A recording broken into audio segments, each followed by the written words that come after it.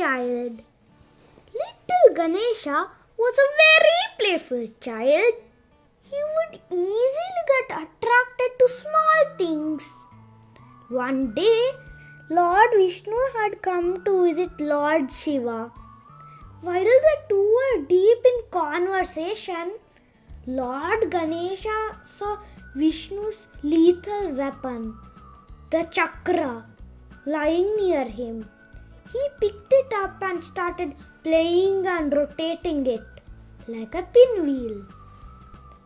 Vishnu was so engrossed in his conversation that he did not pay attention to Ganesha's antics. "I love this chakra. Why don't I eat it?" thought Ganesha and popped it into his mouth. Soon it was time for Lord Vishnu to leave. He looked for his chakra, but it was nowhere to be found. Where could it be? Wondered Vishnu, and then realized with his divine sight that Ganesha had swallowed it. How do I take it out from his stomach without hurting him?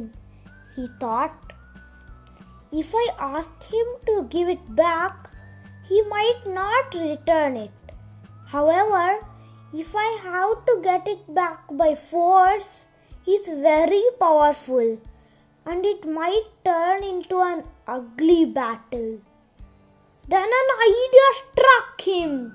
He decided to make Ganesha laugh. The plan was to make him laugh so much and so hard that the chakra would come out of his stomach on its own. Ganesha was known for his hearty laugh, where his entire body would shake. Vishnu made his way to Ganesha's chamber. "Look at me, Ganesha," he said.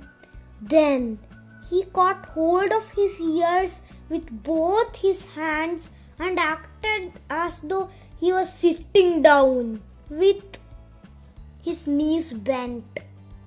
But before Ganesha could realize what he was doing, he got up again.